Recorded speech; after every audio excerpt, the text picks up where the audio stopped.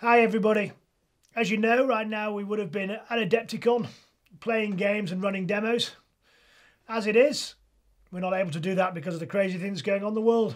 So we thought, let's bring you an update of a game set in the apocalypse while we're experiencing the apocalypse.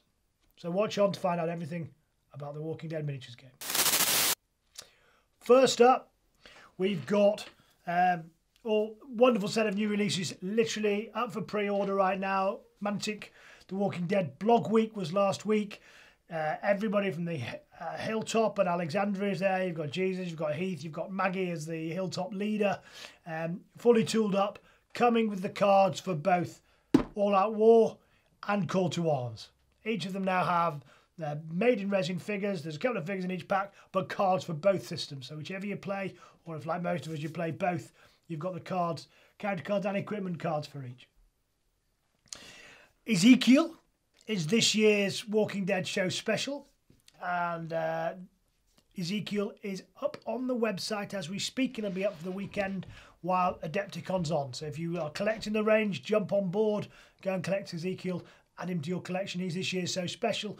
When shows start, we'll have him on the stand. If they don't start, then keep chucking in on the website. Salute will be the obvious next date, and the Mantic Open Day, which was going to be April 4th, but we've now moved it to May the 9th. If it doesn't happen face-to-face on May the 9th, he'll be up again then. So watch out. However, as we said, playing the apocalypse while the apocalypse is on is a spit in the eye of this virus. And one of the things we love about The Walking Dead is everybody knows who Michonne is, who Rick is. We all watch the TV show. We all read the comics. This is one of our most accessible and easy to get into games. The minis are super easy to assemble, but they're absolutely gorgeous to paint. I'm sure you've seen some of the wonderful paint jobs. So if you're thinking of starting a game, this is a very good one to do.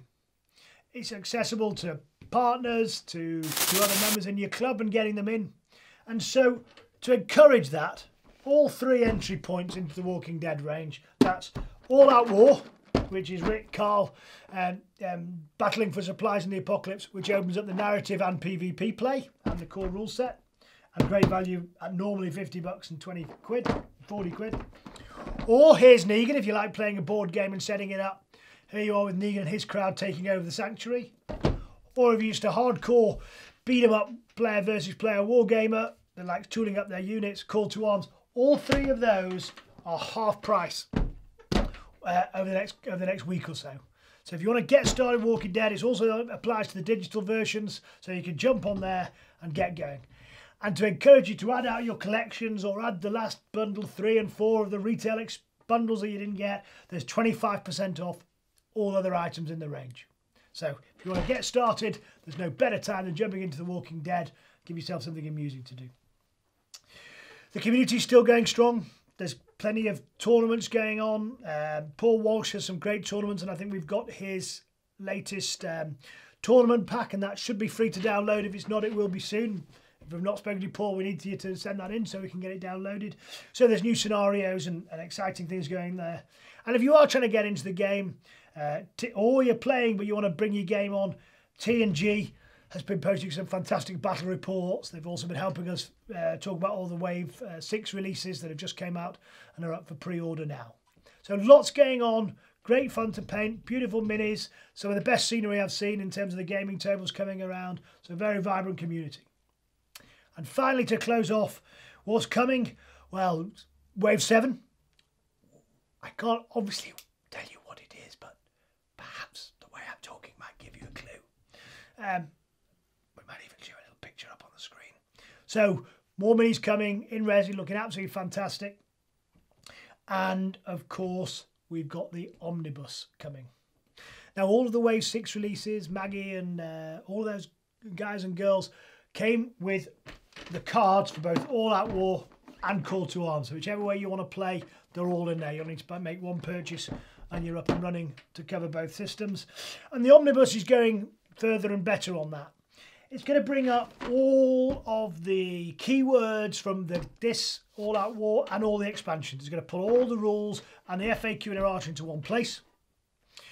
It's going to have new scenarios of some of the stories from Wave 6 and Wave 7. So there's going to be predominantly a big filling out of the All Out War range. There's a lot of people playing that. A lot of people want to get everything all in one place. That's going to be done. But there's also going to be some new battle scenarios for the Call to Arms. So I think it's a 10 in this book. There's an awful lot. Scenario 7, 8. Okay, more of those. So that's going to take you up to a few new scenarios so you can play PvP in a different way. And I think Rick and the team clearing out the prison so that you can take your here's Negan game, use the tiles, use the rules and all the counters, but play the prison game with Rick, Tyrese and all those guys and girls. So the Omnibus book is coming over the summer alongside the Whisperers.